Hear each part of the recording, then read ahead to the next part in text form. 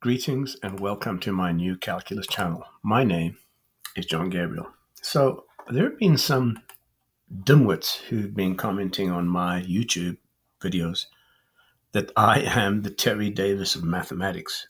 I mean, I can't think of anything more absurd than stupid people who are totally ignorant, totally clueless, totally incompetent, getting on the internet and saying things which are outrageous. Okay, so who is this guy, Terry Davis? Well, I didn't know about him till maybe a couple of years or so ago. And let's just look at who he is.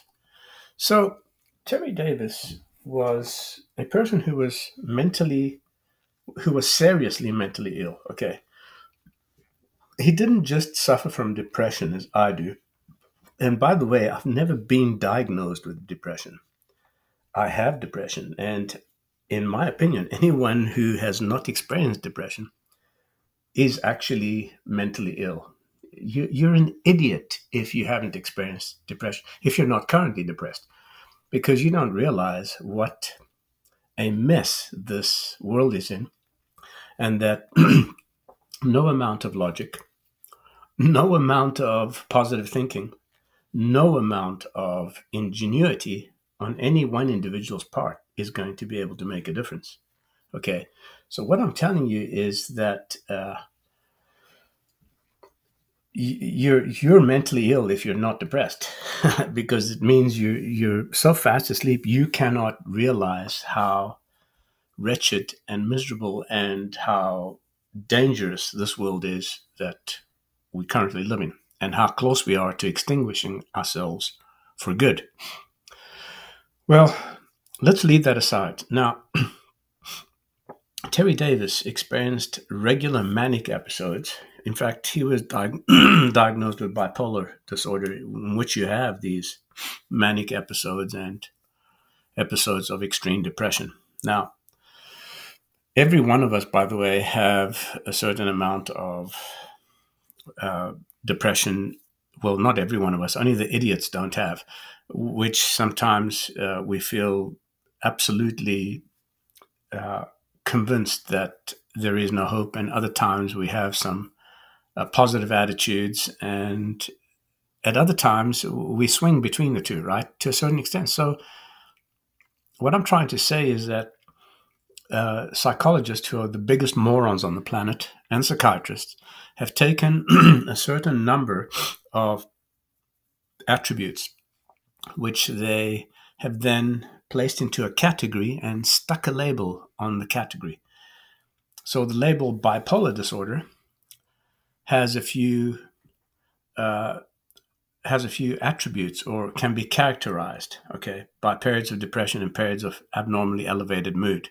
And there are several other things that go along with it. For example, wild spending. In a sense, you could say that I was a little bipolar when I gave all my money away and my possessions, intending to kill myself. You could say that I was bipolar, but I'm not really I wasn't bipolar. I had a moment of insanity in which I was so depressed that I just wanted to die, and I didn't want to carry on with anything in this life. It's very difficult for me to find pleasure in most things. And yes, that's another characteristic of people who suffer bipolar disorder. But it's also a characteristic of, to a certain extent, of all humans. There are days when we feel we can do absolutely nothing, and other days we feel a little bit better.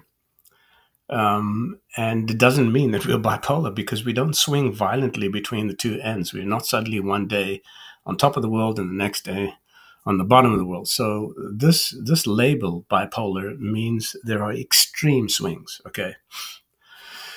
So in any case, we can't allow those group of incompetent morons called psychology. Psychology is not even a science. It's a pseudoscience. Okay. It's a pseudoscience. When you study psychology, you're not studying science. You're studying bullshit. Okay. Absolute bullshit. Psychologists are bullshit artists. Okay. So now, and by the way, they are mentally more ill than the people who go to them for help. How do I know? Because I've had an experience in my life where I had to deal with these incorrigible fools. So, no, I wasn't committed, and I was not diagnosed with bipolar disorder or manic depression. I do suffer from severe depression, but none of the diseases that this poor fellow suffered from, or that they were able to stick these labels onto him: schizophrenia, paranoia, um, and all these other different categories of psychological diseases. Okay. So, yes, I have been homeless too, but I've never been incarcerated. I've never once been in trouble with the law, you fucking morons. Not once. I've lived in many countries, worked in many countries, have never been arrested, not even once. Okay. Do you understand that? Mentally, I'm stronger than anybody else I know, because if you could walk half a mile in my shoes, you'd be a very special person. You wouldn't. You wouldn't even last half a mile in my shoes. So what I'm telling you is that there is no similarity between Davis and myself, not psychologically, not academically, nor in any other way. So what he did was he redesigned his own DOS. I have not redesigned mathematics, you fucking morons. I have put forth ideas to fix it. Okay. I'm not redesigning it. I'm telling you that modern mathematics foundations are a load of crap. The foundations of mathematics are not based on set theory. They're based on geometry. Whose geometry? The geometry that the ancient Greeks discovered. Okay. So that is what I'm telling you. And the calculus that I reveal to you is not in any sense like Temple OS. No, there are no similarities whatsoever. Okay, I didn't reformulate mainstream calculus. I discovered an entirely new geometrical calculus. And if you've watched my videos and you've read my articles in academia, you'll see that I know what I'm talking about, and that most of my enemies love to stick these labels on me, because, the only way they can secure their current job occupation or their current jobs is to actually prevent anybody else from showing how ignorant, incompetent, and incorrigibly stupid that they are. And who's doing that on the planet besides myself? I don't think there's anyone else doing that. I'm the only person pointing out mainstream stupidity and errors and academic ignorance and stupidity. No one else is doing it.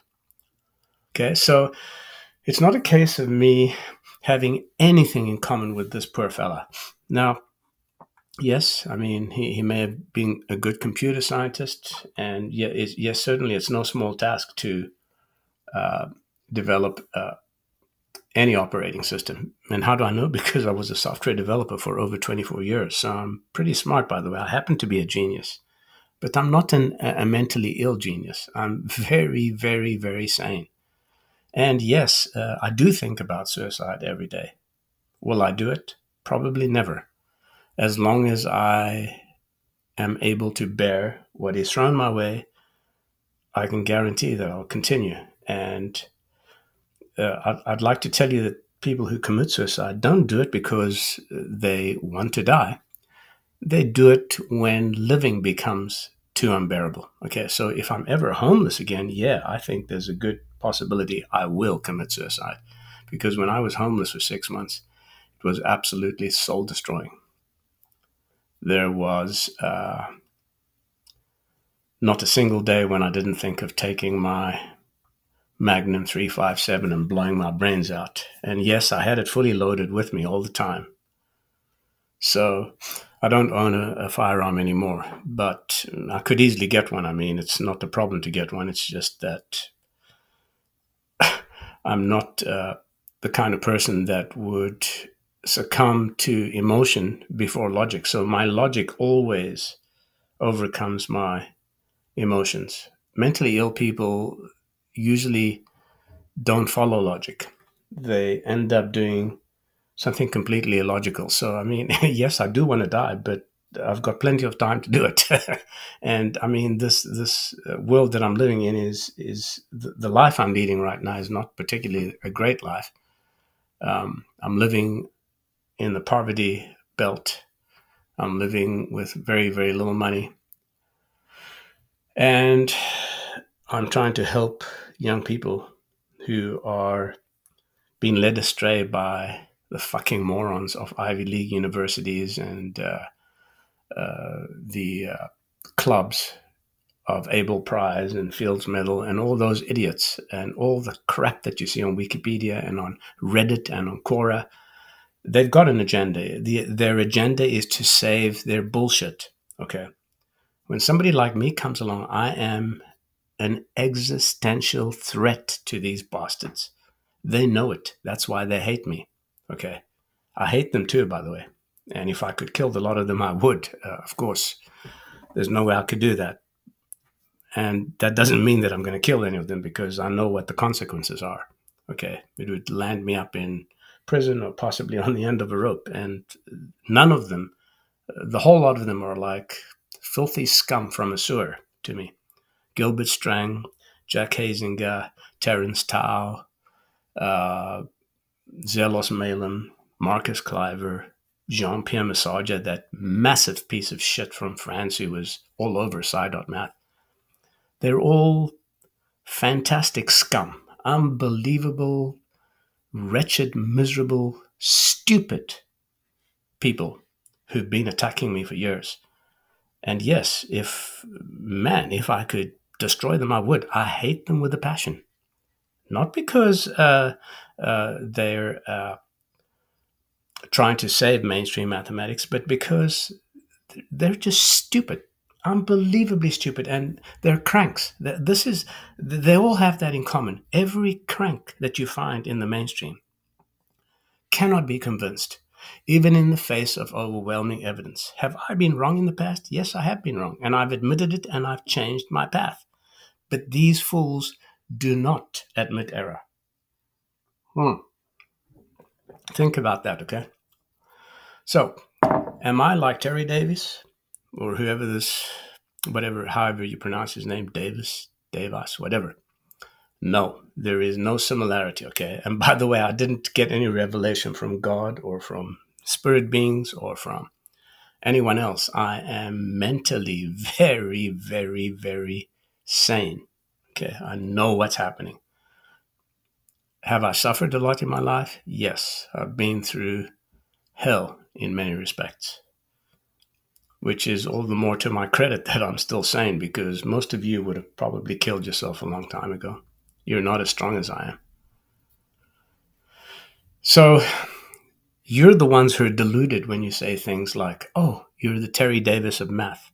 No, I'm not the Terry Davis of anything. I am the great, and I put great in there to irritate the fuck out of you, because that's what I think of you. You're all shit to me.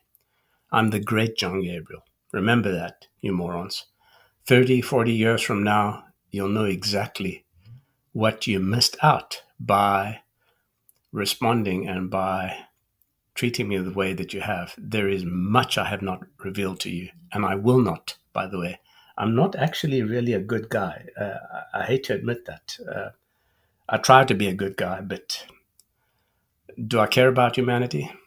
To a certain degree, I do, yes. I am hoping that humanity succeeds, but it's not going to succeed with the shit pile, which is mainstream mathematics, church of academia, okay? It's not going to succeed with those fools. Where has mainstream mathematics gone in the last 150 years? Exactly nowhere. I mean, you've seen hundreds and thousands of PhDs which are not worth the paper they were printed on.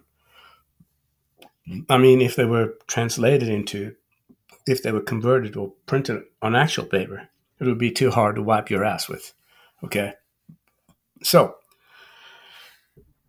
in conclusion, please, I'm asking you, if you have any integrity even a fiber of moral decency and honesty, don't go around pushing this bullshit. This is the kind of bullshit you'll find on Reddit, Quora, Wikipedia. Don't do that sort of thing. Not on my channel, not on other channels. I'm not like Terry Davis. Okay, there is no similarity whatsoever. Well, if you're not already a subscriber, become one. Click like, tell your friends about this, and follow me on academia.net. I'm John Gabriel, and this is a New Calculus channel. Till next time, goodbye. So how do I